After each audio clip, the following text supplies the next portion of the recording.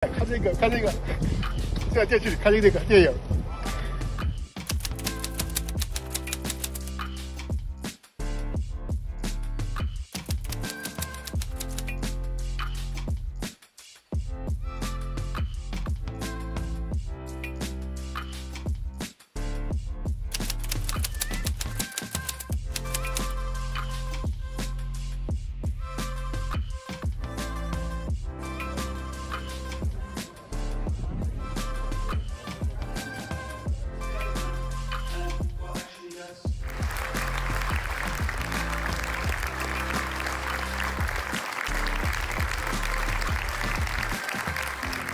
这里我遇到了我的一个粉丝啊，我教他说东北话，干啥呢？干呢？干啥呢？干啥呢？我是东北人。我是东北人。Good one. Good one. Okay. Thank you. Yeah. Thank you. Thank you.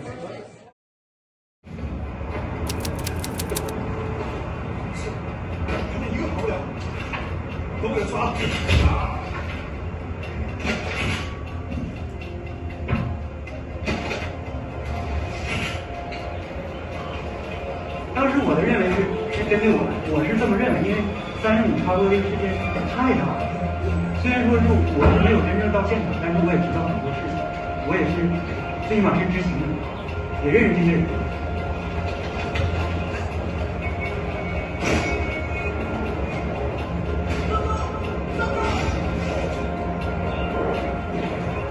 当时的警察是疯狂的，甚至把我家这个窗户敲开，他们钻到我家里边就一闯。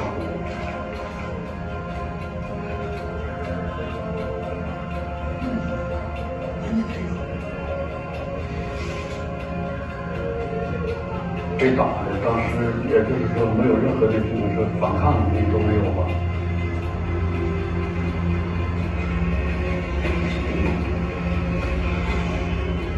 然后吞住，因为他们像渴死的人一样。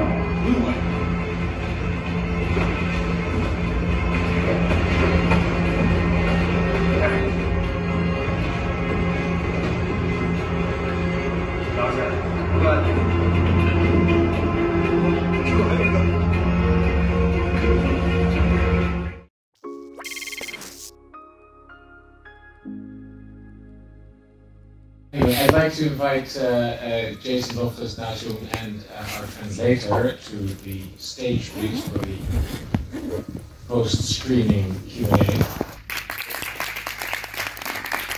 I'll open it up with a couple of questions, and then I'll invite the room to ask some questions if you may have some. First of all, what for you is the main message of the movie? The main message is this world needs the truth. The truth can save the people, can give the people the choice. Other in China, they don't know the truth. I think even now, for the COVID-19, for the Hong Kong, for the Xinjiang, even for the Russian and Ukrainian war, the Chinese need to know the truth. How long did it take to make the movie altogether? And how was it for you to be involved in that movie for such a long time? I think this question is asked Jason. Well, it stretched over probably 5 or 6 years. And so actually, just so you know, this was ₷ premiere in terms of he'd never seen the film before he came to the Netherlands.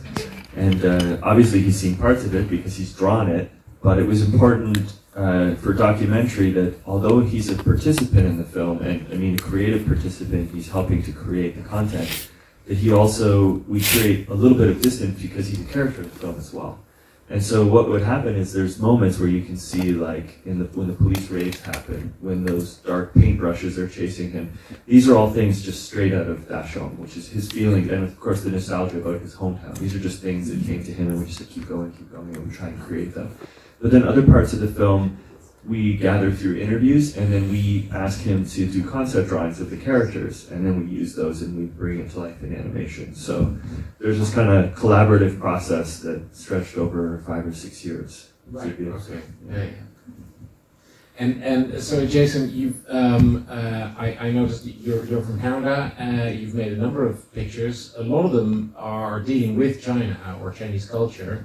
Some of them about some grim topics like organ harvesting, but also Falun Gong, but also about Chinese food. Where does this link with China come from? Yeah, I have a fascination with the Chinese culture and the Chinese history, and then through subjects like Falun Gong, I have a real affinity and concern for the human rights situation in China. If you raise concern about human rights in China, you're anti-China. But I think actually, I mean, my children are learning Mandarin. We eat Chinese food all the time. Like, I appreciate the culture and the values and the Chinese people by and large. But I think at the same time, it's because of that concern that I'd like to shine a light on the human rights situation. I'd like to open the floor to questions from the room. Would anybody like to ask a question to either Daxiong or? Question to Daxiong. I work here in the Netherlands, and I have some colleagues that are Chinese, and sometimes just by seeing Falun Gong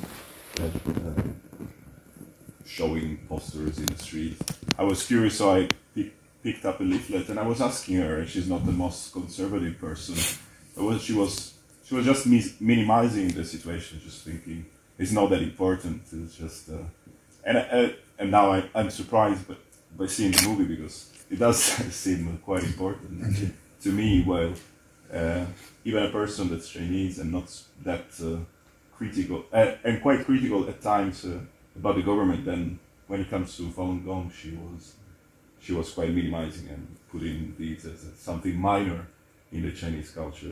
Why would you think that would be the case? 什么是大问题？哪怕他是一个人也是大问题。中国有句话叫"人命关天"，况且在中国有将近1亿人在修炼法轮功，这不是一个小数字。恰恰是因为这个人数，才使共产党产生对法轮功的迫害的想法，因为 Chinese Communist Party doesn't care about what you believe. They care about you don't believe in Communist Party. Do you have any experience with that? 一定是有这样的事情，但是呢，这对我来讲并不严重，因为在中国他们就迫害我，国外呢，他不会像那种特别暴力的，像中国那样的流氓的袭击习惯。我在这边感觉到的痛苦其实不亚于在中国，因为 I live in the Chinese circle, the Chinese people still hate me. They are believing in the government side. They don't know me. They are afraid of us. They want to far away from me. This is a big problem. They give the people hate in this mind. Everybody mind. Hate United States, hate Japan, hate Falun Gong. First, thank you for the presentation. This is it's awesome to be able to see it. And I was curious about the part of the connection with the organ harvesting with Falun Gong, and whether this is something unique to Falun Gong or is something that is widely spread, for example, for other practitioners of other sort of like religions as well in China. I think it's not only for Falun Gong. It's even for Xinjiang people, even for the Hong Kong students, maybe. But it starts from Falun Gong. I can sure it's from beginning from Falun Gong.